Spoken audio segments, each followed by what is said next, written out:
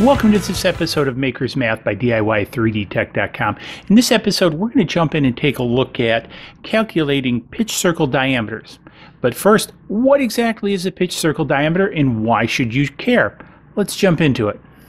A pitch circle diameter is the imaginary circle that runs through the center of these mounting holes in a flange. So over here I have my chuck, and this is what started this project because I got this chuck in, I did a review on it, and I need to come up with a fixture plate to mount it to the CNC. However, in Fusion, I need to be able to tell it to create the pattern what the diameter of the pattern is, or what's my PCD or pitch circle diameter. But how do I calculate that? I just simply have three holes. How do I figure that? Well, that's what I'm going to show you guys. We're going to take a look at how to calculate it, and then we're going to take a look at a shortcut. So let's move over to the math. Now, first off, don't let this math scare you. It's pretty simple and straightforward, even though we're using, a sine function here. And I'll talk about that in a minute. So again, first thing we need to do is we need to know the center of each one of these holes. How do we do that? Long story short, we take a set of calipers, and what we do is we measure the outer diameter from the outside, the outside of each circle. And then what we do is we do a little math on that, because what we know is that from this, we have a distance from the outer side of each circle, as in the drawing. So basically, to find the center, we simply have to subtract twice the radius. Now we're going to assume that both of these holes are the same size, and from this we can either just add up to the radius of each one of the circles, or we can just take the diameter as a whole. So h in this case is going to equal our measurement minus one of the diameters. Pretty simple and straightforward. Again, I'm going to cover that again. Distance h is going to equal our measured from outside to outside of the two opposing holes minus the diameter of one of the holes. Okay? Simple and straightforward. Now, what we need to do is we need to imagine that there is a triangle formed between the center of these two holes and the center of our flange. Now, in order to use Pythagorean's theorem to solve this problem, what we need to do is turn that into a right angle triangle. So to do this, we're going to split this triangle into two. So this is one of the things, as we look at the formula, the first thing we do is multiply the hole count by 2. And in fact, since we have 3 holes, we'll multiply it by 2, come up with 6, divide that by 360, and that basically takes and splits our triangle in half, as you can see in the drawing. That's the important part. Now, once we have the split, what we can do is we can take the sine of this number. Now, I suggest using Excel. If you've got a scientific calculator, just punch it in, do the sine. Make sure that the sine function accepts degrees, because the result of 360 divided by your whole count doubled will be in degrees. We'll talk a little bit more about that, but just keep that in mind. From here, what we then need to do is we need to take the measurement that we came up with in h before, and we need to divide that by that sine function. So as we go down here, in my chuck example, I know that I'm basically 30.4 millimeters from center to center, because I did the math that we did up above to subtract out the diameter. So once I divide by 0.866, basically I come up with 35.103. So that is now the diameter of my PCD, or my pitch circle diameter. Pretty simple and straightforward. So again, we double the hole count, so we split the triangles. So it's because, as you can see, with this case, I would form 3 triangles, and I need to have 6 to form a right angle.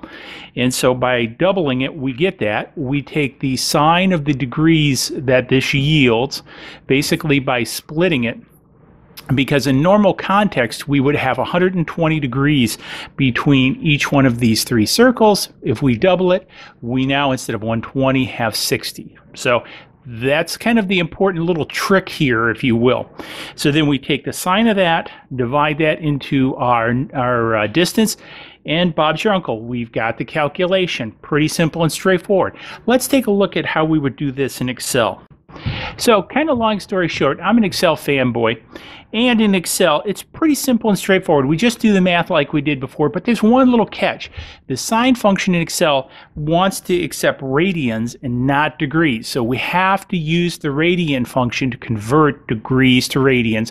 And then we provide radians to the sine function.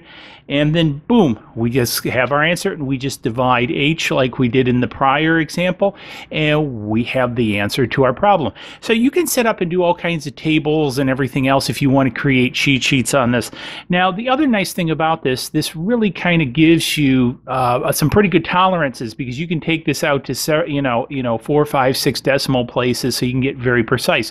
Most of the PCD calculations you see will be for like brake rotors, tires, rims, I should say, that have rather large tolerances. So now that we've looked at how to do this in Excel, let's go ahead and check our math. Let's see if we're accurate. Okay, so I've created this part in Fusion 360, and what I did is I went and I created a circle about 4.7 millimeters, and I took my H dimension, which was 30.4, and I did a pattern. And lo and behold, in Fusion 360, I came up with 30.4 based upon utilizing a PCD of 35.103. So we've now proven that the math actually works. So here you go, folks. Real handy. Now, you might be asking yourself, is there an easier way? Of course there's an easier way, but it comes at a cost. Let's go take a look at that easier way, and I'll tell you more about it. So we have our bolt patterns. We have 3, 4, 5, 6, and 8. Now, what we can do is, if you kind of notice when we did the sine function, we could come up with a constant based upon that, because each one of these are at an equidistance from each other, right? So kind of easy to do. So what I've done is I've done up a bit of a constant here for each one of these. So in short, you simply take h times the constant equals the PCD. How simple is that? Now, it does come at a cost. As I said earlier on, that the PCD a lot of times is used in disc rotors, on cars. We have a bit of tolerance. Utilizing this kind of cheat, you're going to lose a bit of tolerance. So depending on how tight you need your tolerances, only use this if you have a fair amount of room. If you don't have a fair amount of room, go back and do the math itself. So hopefully in this episode, I helped dispel some myths around PCD, and also helped you guys out there. If you have a similar problem like I've been facing with this chuck, you now have an answer to it, how you can go out there and calculate it. Hopefully you enjoyed it. If you have other kind of maker math questions, hit me up in the comments down below. If you've got a better way to do this, also hit me up in the comments down below. And don't forget the bell button over there. Go down there, hit that bell button, be a subscriber, and Swag Shop's in the corner. We'll see you guys in the next video where we talk more math. Cheers.